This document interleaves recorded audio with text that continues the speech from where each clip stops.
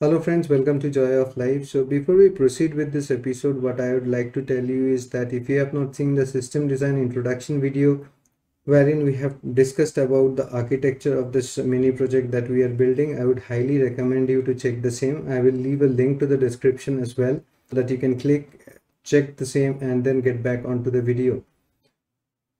In this tutorial, we are going to create a Spring project using the Spring initializer template, and we are going to run it and check on a basic endpoint. So this is just a very basic tutorial for the beginners who are trying to create their first application.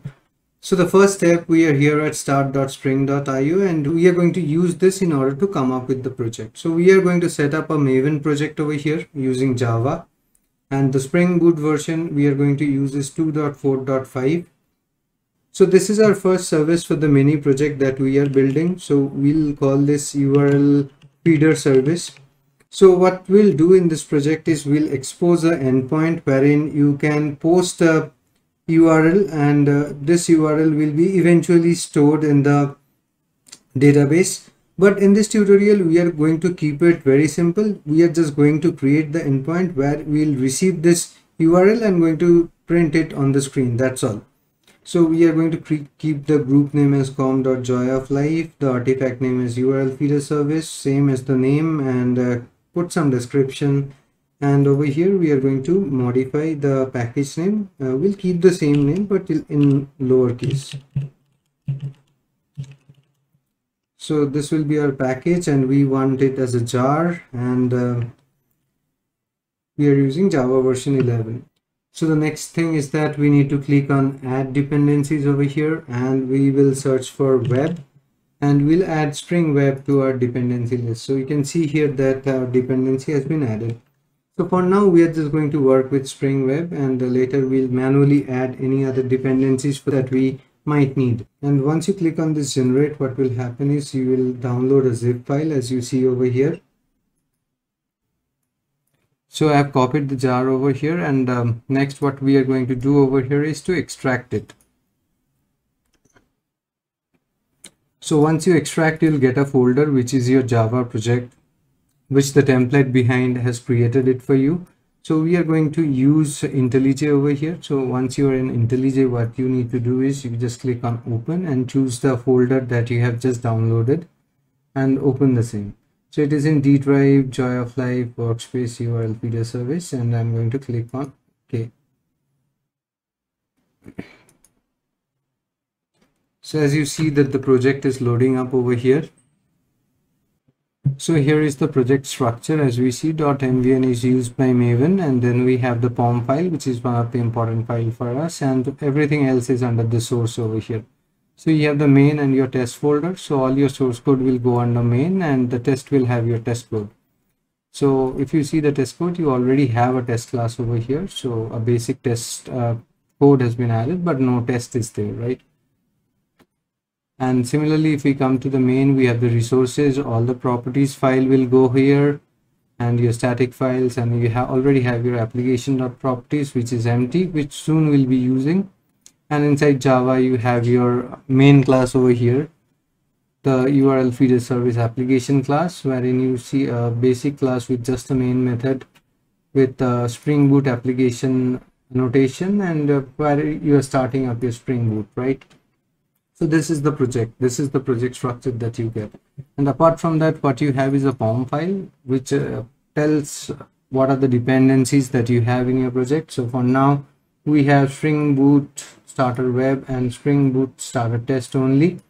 And there is a single plugin, as you see over here. It's a Spring Boot Maven plugin, right? And you have all the things that you have provided yourself, right? The group ID, the artifacts, the version.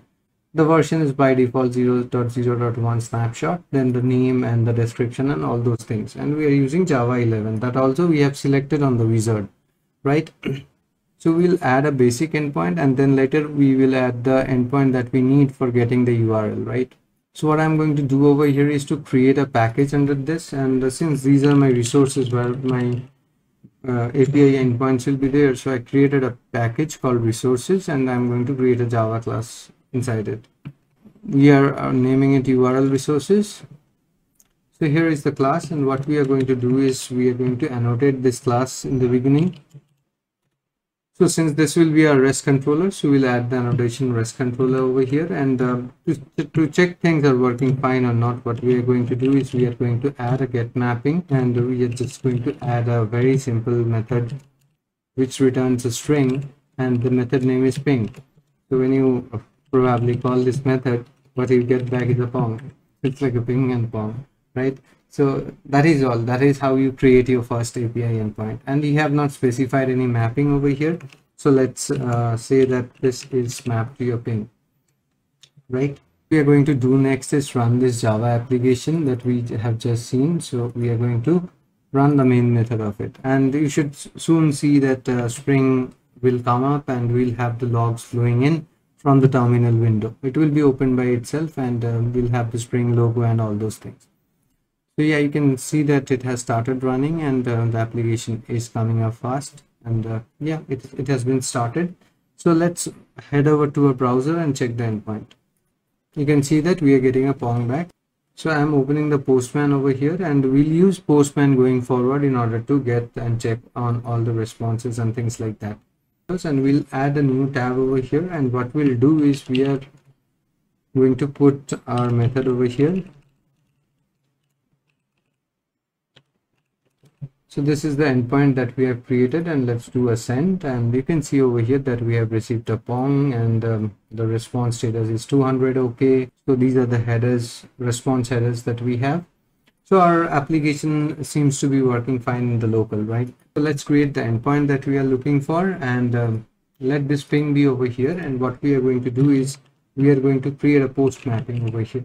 So I am not going to give any mapping, so it will come to your root under your root URL itself.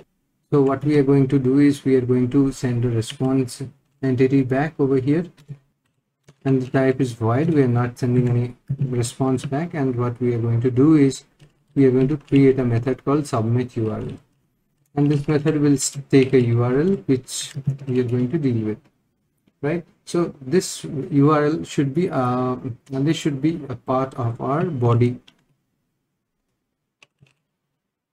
So we'll add the request body annotation, and saying that whatever we are receiving there is nothing but the URL, right? So what we are going to do over here is, for now, we are just going to print whatever the URL that we are getting. So we'll just print the URL. So after we do the print, what we are going to do is we are going to return a response entity.ok.build, which will create a response entity for me, and it will return it back, right? So I have created the endpoint over here. So the next thing that we are going to do is to go over to the console and restart the application over here by clicking on this icon. And once the application is up, what we'll do is we'll use our Postman collection in order to create this request, right? So let me get rid of ping, and what we have done is a post mapping. So we'll use a post, and with the post, what we need to send is a body. So we are going to put it as raw, and we are going to set the body. So over here, I am just putting as over here, and what we'll do is let me get the screen below the console over here so that you can see over here.